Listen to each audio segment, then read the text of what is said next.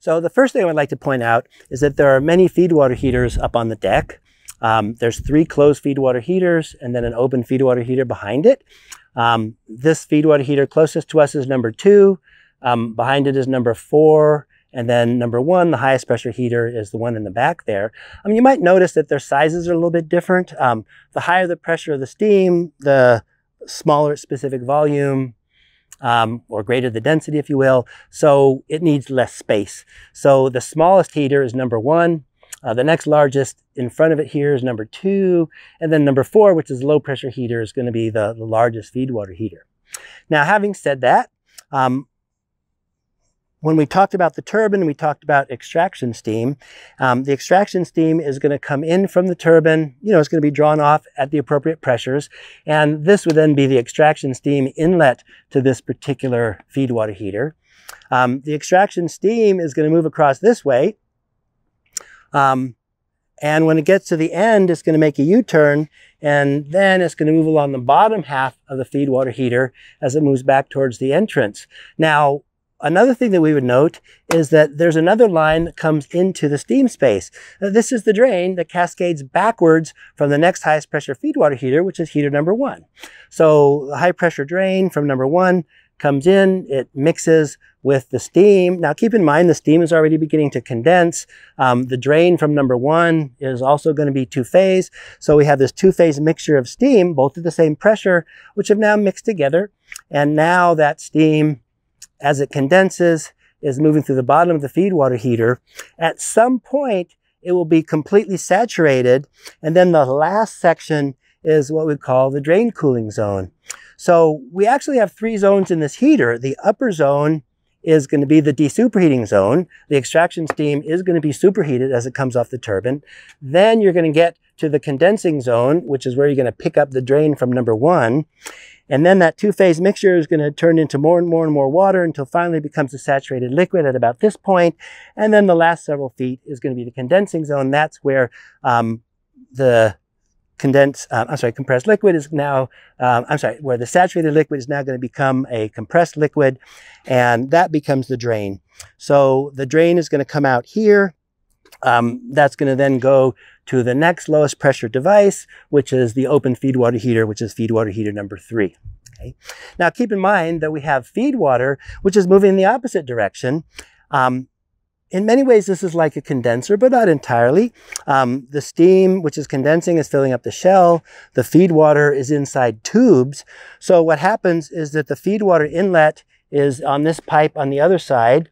That actually comes in to the bottom portion of the feed water heater, but inside tubes. And like the condenser, it's going to go through a tube sheet, which is going to restrict the flow to just the bottom half of tubes. The feed water is going to go in the tubes all the way down to that end. It'll then move upwards. Typically, there's no separate tube sheet and water box on the side of the feed water heater. What you're going to have is just tubes that are bent.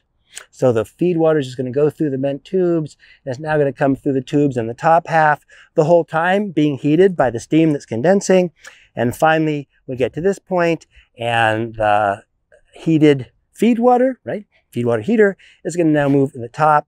And as this is heater number 2, this is now going to go to the next higher pressure feed water heater, which is feed water heater number 1. Okay, so we've looked at the closed feed water heaters, and now let's look at the open feed water heater. This is the open feed water heater, and clearly its design is quite a bit different. This is not a shell and tube device like the closed heaters. This is an open device. There's actual physical mixing between the extraction steam and the feed water. So the extraction steam from the turbine actually comes in through this pipe and goes into the side of the upper portion of the open feed water heater. The feed water is actually coming in through this pipe over here. So this would be the feed water in from feed water heater number 2. And the feed water comes in the top. Now, some of these devices have sprays, some of them have trays, and I don't know which one this has. Some of them have both. But in either case, you're actually mixing directly together the extraction steam and the feed water. That creates a lot of turbulence and actually drives the non-condensable gases, which we just call air, out of the solution. So the air is actually going to come out through the vent there up on top.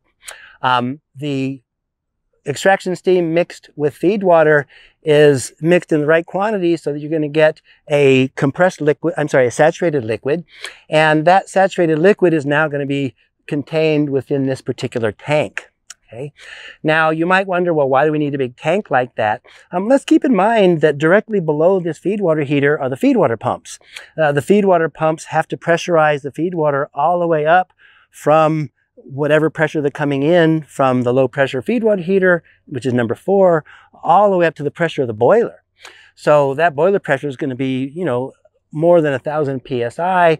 You need to have a lot of net positive suction head on the pumps below so that you can pump against the 1,000 or 2,000 PSI discharge from the pump that ends up going into the furnace. So you need to have this tank. I like to call it a head tank.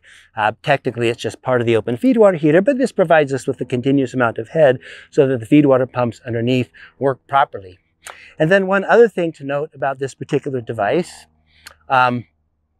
not only are we going to have the feed water and the extraction steam coming in, but we're also going to have the drain that cascades back from the next highest pressure feed water heater, which is feed water heater number 2 that we just talked about. So here's the number 2 drain, and you can follow this up and around, and it actually then goes into the feed water heater kind of above on the back side. Let's keep in mind that the feed water heaters are going to have extraction steam that's drawn off the turbine. So these extraction steam lines are directly below the turbine. So if you kind of look upwards, you'll see all these lines above me, and then you can see there's a big space up there. That's the turbine, the discharge from the turbine directly above us. So there's 4 extractions that come off the steam turbine, 1 to each of the 4 feed water heaters, right? 3 closed, 1 open feed water heater. The extraction steam lines are going to come down, and you're going to have the ability to control the fraction of extraction steam. So we have this system here. The extraction steam comes in. Here's a motor and manual operator, which is going to give you some ability to control, but usually that's just for stop purposes. This is a controller. This is a big pneumatic controller, hydraulic controller. So this drum here is a hydraulic cylinder. That's going to move up and down, and that's going to allow you to move a valve, open and close, to give you flow.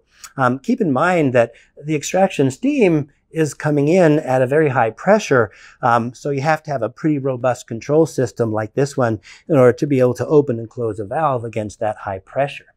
Now, all these extraction lines are kind of around me, and they're all going to collect together, and then they're going to go up above and into the feed water heaters. So the last thing we'd like to show you then are the feed water pumps. Let's keep in mind that we're going to have condensate that comes out of the condenser through the condensate pumps, through the low pressure closed feed water heater, and then the open feed water heater. And then the discharge from the open feed water heater is going to be directly above us. There's a big head tank on that feed water heater that's going to provide enough suction head to be able to operate these pumps. So there's 3 pumps, like everything else in this plant. Each one's at 50% capacity, so you can always be running 2, and then the 3rd one will be, as backup or undergoing maintenance as we're continuing to operate the plant.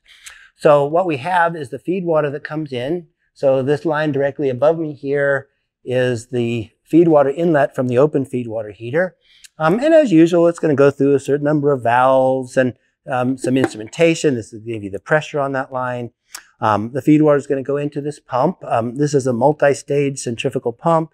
So it's going to, in stages, boost the pressure until we get all the way up to the boiler pressure. In all honesty, it's going to be a little bit higher than the boiler pressure, right? Because you're going to have line losses as we go through the pipes and then through the 2 higher pressure feed water heaters until we finally get into the boiler. But nonetheless, the feed water is going to come out here. It's going to go over this way, and then up and over, and ultimately into the appropriate feed water heater directly above us.